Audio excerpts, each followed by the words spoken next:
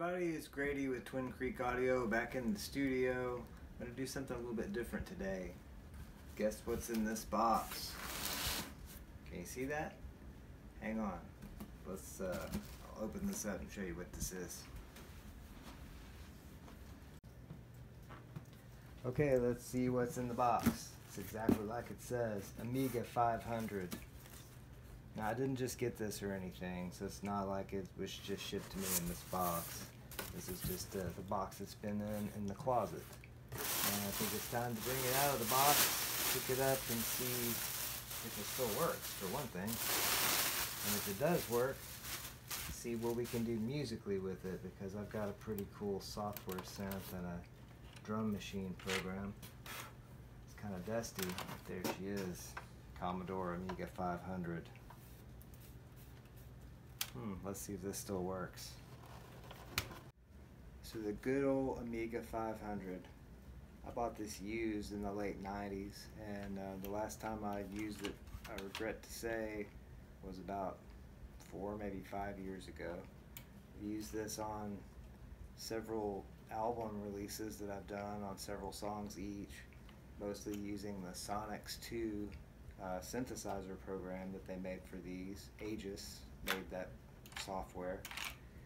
So this, you might notice this little dongle here. That's because this Amiga has an ECS scan doubler by Indivision, I think, so that it can output a standard VGA signal. And I have a little flat screen LCD monitor that works with this Amiga. It's just like a 14-inch one, which is perfect for this old machine, so that I can use the synthesizer program, and I've got a drum machine program for it too.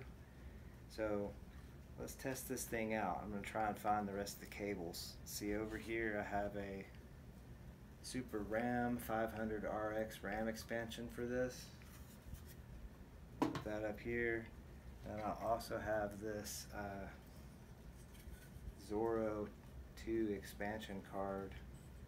Well, it's got a slot here for the, for the slot on the side of the Amiga here. And then I've got a Buddha Phoenix 2 IDE controller card. I don't think I'm going to test it with this, because the last time I was using this rig it wasn't working. So, but I have that. Eventually I may try to get that to work too.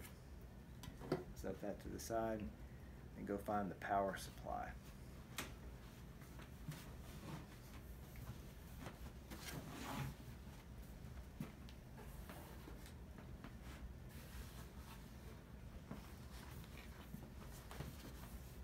And here is the box, the Amiga 500 power supply.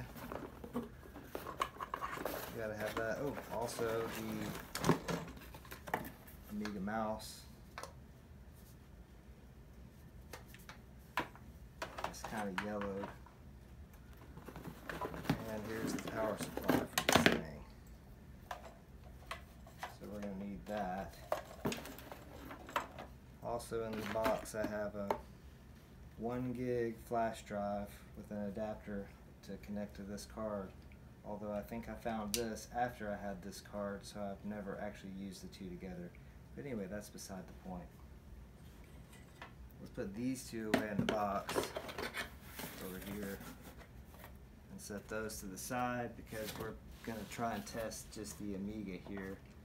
And let me get that thing hooked up. Okay, we've got our Amiga all set up here. We've got the Amiga 500 unit itself. We've got the Super RAM expansion here plugged into the expansion port on the side. The original Amiga power supply and Amiga mouse. I'm using my Twin Creek Audio mouse pad, because this it's the actual kind of mouse with the ball in the bottom of it. So you gotta have something fairly good for that to move on. Alright, let me go find a monitor for this, see if she still works.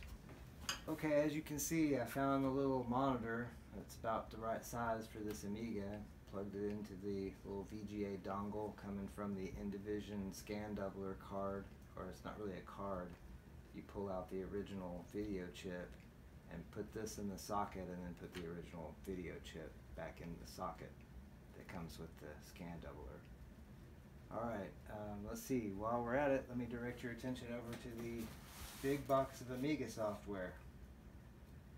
There might be some other kinds of software in here, but HD install tools, Workbench 3.1. That's something I forgot to mention. This also has a ROM switcher between Workbench 1.3 and 3.1. There's a copy of the 3.1 boot disk. What I'm looking for is right here, Sonics 2.0. And here's a little Amiga drum machine called A Drum, kind of like this. So let's see if this thing will boot up after 4 or 5 years.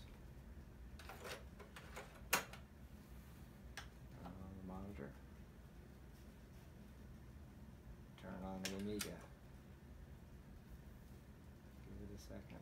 Power. Individual computers and Division ECS. Now if the floppy drive will work and this will boot, we might have a working Amiga. Nope. Not yet anyway. Okay, well that's as far as I got this time. The Amiga does work. It asks for the Workbench disk, but the floppy drive's having trouble booting off of anything or reading anything. So we'll have to find a solution for that before we can make any music with this thing. But it does turn on and work, so that's a good sign. See what I can do about cleaning or replacing this floppy drive. They make a GoTech unit you can buy for these, and you can use a USB stick with Amiga disk images on it. So one of those two things, and then I'll be back and demonstrate the Amiga.